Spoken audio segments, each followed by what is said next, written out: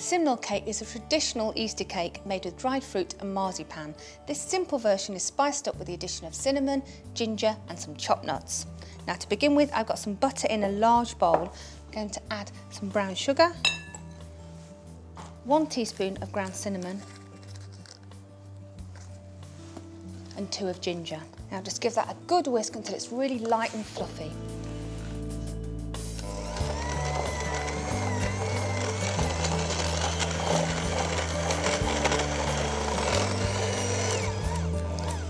Now I've got 3 beaten eggs. I'm just going to add them in a little bit at a time.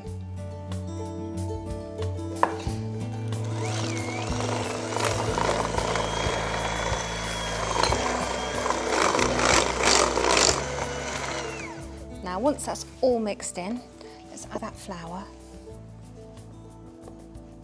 I've got a mixture of chopped fruits and nuts, in there you go, and some chopped apricots. And we'll give that a good mix.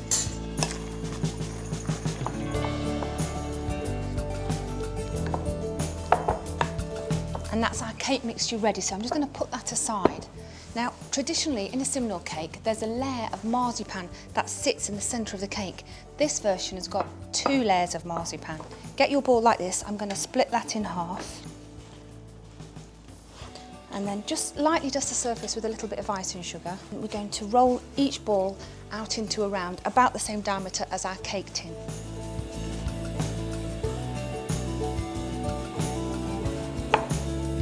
Okay, so that's one, and let's do the same with the other ball. So we've got our 2 discs now and our cake mix, so let's layer it up. I'm going to put 1/3 of the mixture into the base of the tin. With the spoon that you've used, just pat it down and smooth out the surface. And I've lined and greased my tin on the base and on the sides.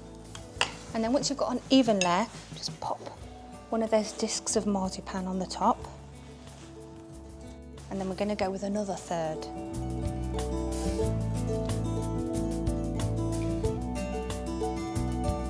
There we go, and let's put that second disc on top.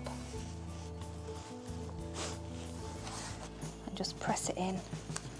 And so now for that final layer of the cake mixture.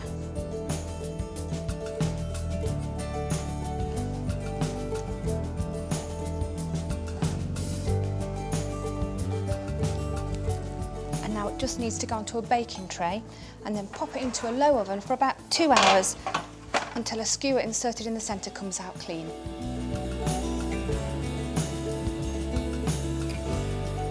Now my cake is completely cooled, so it's time to decorate it. And I've got some more marzipan here. I'm just going to take a section off and set that aside and then pat it into a disc or a ball. And now we're just going to roll that out. And it's traditionally quite a thick layer that sits on the top of the cake. So that's my marzipan ready. I'm just going to lift the cake onto a baking tray. Now just to make sure that the marzipan sticks to the surface of the cake, I've got some apricot jam that I've just warmed to make it a little bit runny.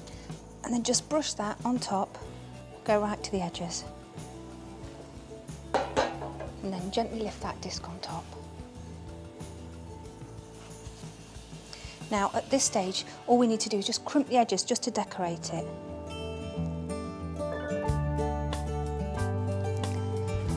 So that's the top ready. To finish it off, we're going to use the rest of that marzipan to roll it into 11 small balls. Each of the balls represents one of the apostles, and traditionally there's only 11 because Judas is left out.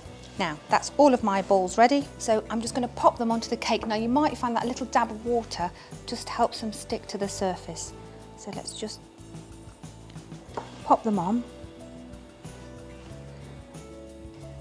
So that's all of my apostles in place. So I'm going to pop it under a grill for 2 or 3 minutes, just until lightly golden, but you really need to keep your eye on it.